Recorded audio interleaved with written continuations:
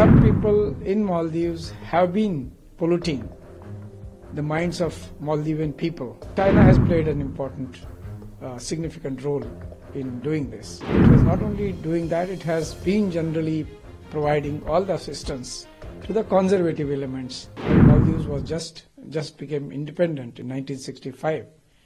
From then on, today till today, there have been some hiccups, all right, but the bilateral relationship, despite the new regime, I think it's a very strong partnership. In this? Yes, of course.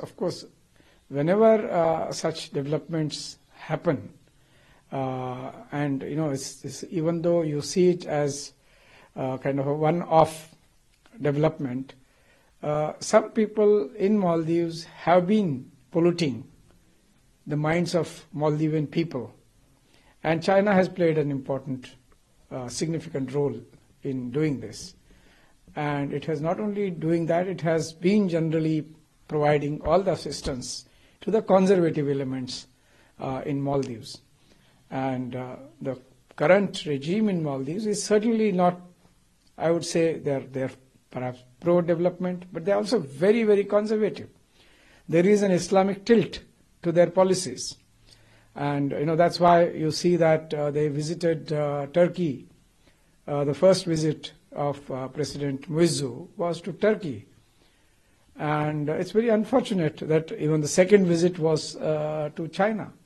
So this is an indication that what the new regime is preferring. But as they settle down, they would realize that without India, it's going to be extremely difficult for Maldives to navigate through their domestic issues, through their issues related to climate change, day-to-day requirements, चाहे वो आटा हो या आलू हो, प्याज हो या river sand हो. Maldives is extremely dependent on India, and India has been providing this, by going out of its way for decades now, 1976 onwards. फिर 1988 को हादसा हो गया था. We all know about it. So India, as in fact today the Maldivian tourism industry also has issued a release saying that India is the first responder and our closest neighbor.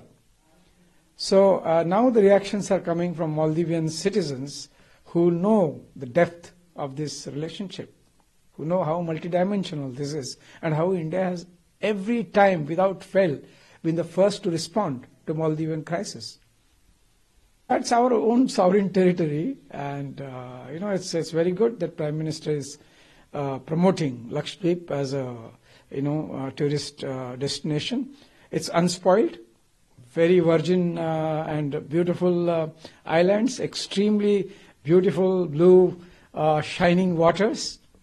So it's our jewel in terms of tourism, in terms of people.